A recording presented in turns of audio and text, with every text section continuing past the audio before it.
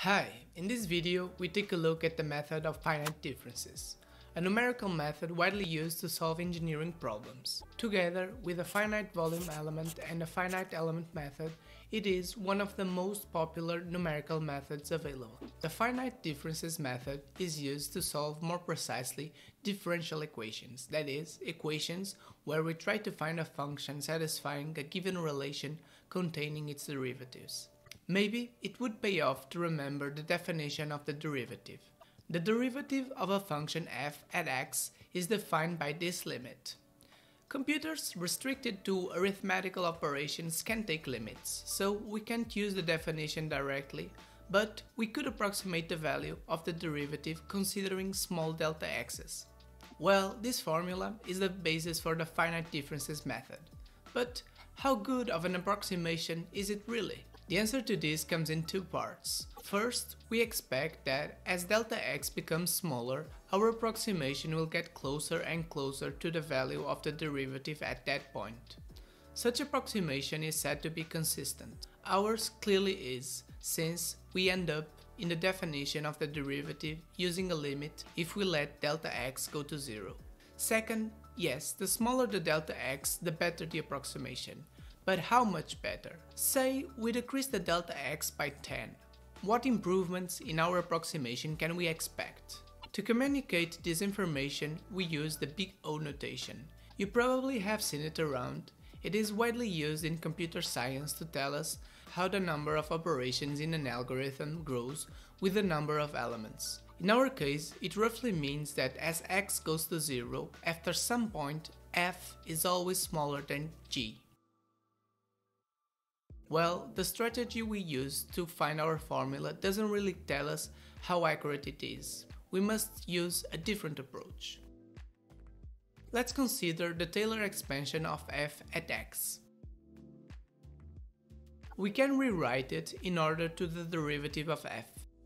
The extra terms in this expression are big O of delta x, so our formula is first order accurate, meaning that if we decrease the delta x by tenfold, we can expect more or less a tenfold decrease in our error. This formula is the so-called forward difference, but we have more options. Consider again the Taylor expansion of f at x, but now compute the value of f at x minus delta x. We now find a different formula for the derivative. This is the so-called backward difference formula. Unfortunately, it is also only first order accurate. Could we do better? In fact, we can. Just subtract the two Taylor expansions we used to find the forward and backward formulas. Rewriting to find the derivative of f, we find a formula for the central difference. And lo and behold, it is second order accurate. So, if we decrease the delta x by 10, we expect roughly a 100-fold decrease in the error of our approximation.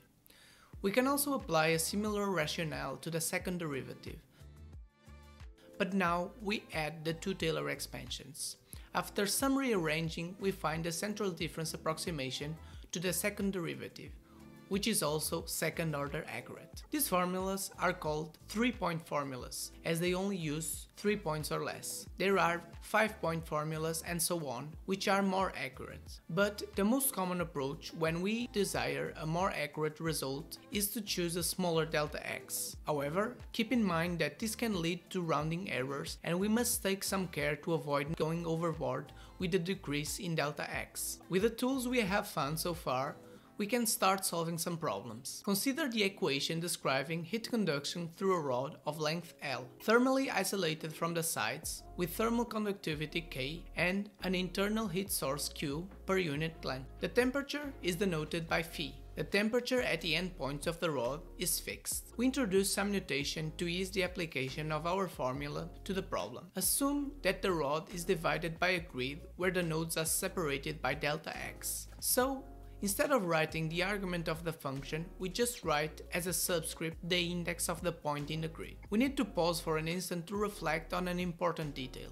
The finite differences method, given a delta x, only allows us to determine the temperature at the points of the grid. If we want the temperature outside the grid, we will have to interpolate in some way between the points in the grid. We could use any of the formulas we have found, but it makes more sense to use the most accurate one. That said, applying our formula at each point of the grid, not on the boundary, we find a linear equation in the values of phi at the grid points. For the nodes at the boundary, we already have two equations, so we have found n equations and we have n unknowns. Now we just need to solve the system of equations to find the temperature of the rod at the different grid points. What if instead of prescribing a temperature at the boundary, we have prescribed a heat flux? From Fourier's law, we have that the heat flux is proportional to the gradient of the temperature. Of course, we would lose an equation enforcing the temperature at the boundary, and we would have to find a new one. We can use the backward difference to approximate the gradient at the boundary points, yielding the boundary equation we were looking for, and producing again a system of n equations with n unknowns. But now our approximation at the boundary is only first order accurate. Is there a way to make it second order accurate? Well, yes there is. Consider an artificial extra point next to the boundary. Apply the central difference for the second order derivative at the boundary and discretize the boundary condition using the central difference for the first derivative. Voila! We now have two more equations and one more unknown, the temperature at the fictitious point. That is, we have a system of n+1 equations and n+1 unknowns, where the boundary conditions are approximated using a second order accurate formula.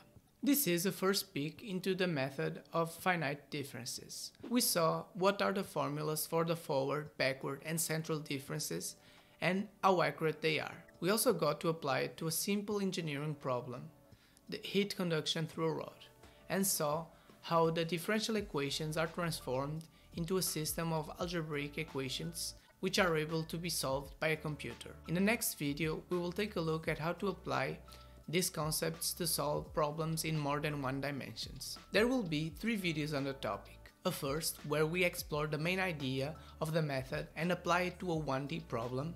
A second, where we will see how to tackle a problem in more dimensions than one, taking a look at different examples describing physical problems. And finally, a third, where we will see how to solve some challenges that come up when applying the finite differences method to more complex problems. See ya!